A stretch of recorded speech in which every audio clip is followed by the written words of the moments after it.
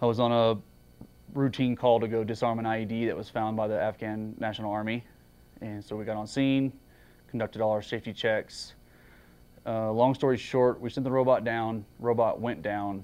It was no longer operational. So I went down, retrieved the robot, and then I had to go manually and dig into the road to try to ID the explosive charge of the IED, and it was booby-trapped and it detonated when I was on top of it. The blast had shredded my right hand.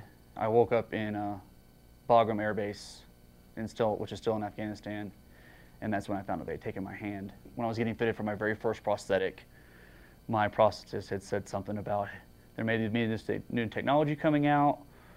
You're probably in line for what this is going to be suited for, so we may be in touch with you. And then I forgot about it, and then I think 8 or 9 months later, they called me in and said, hey, we have this new technology. We want you to meet the doctor that's going to head up this research program and go from there.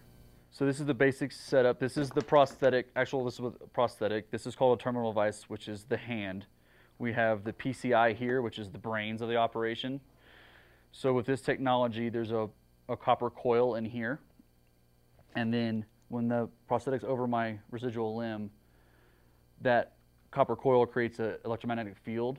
And when my muscles fire, the sensors pick that up and signal to the electromagnetic field, which then sends the information to the PCI, which then makes the hand work. I can move the thumb on my own. I can rotate, open and close, and I can do it all at once. I'm contracting the same muscles as in your forearm. The same muscles are contracting in my forearm, and it's operating the hand. Everything's easier, which is, to me, faster.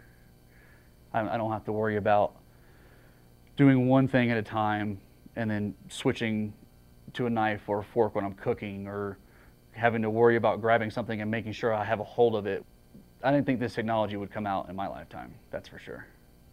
I always thought, I mean, the joke is I got a Luke Skywalker hand, but now I don't think we're anywhere near that, but we're one step closer now with this, definitely.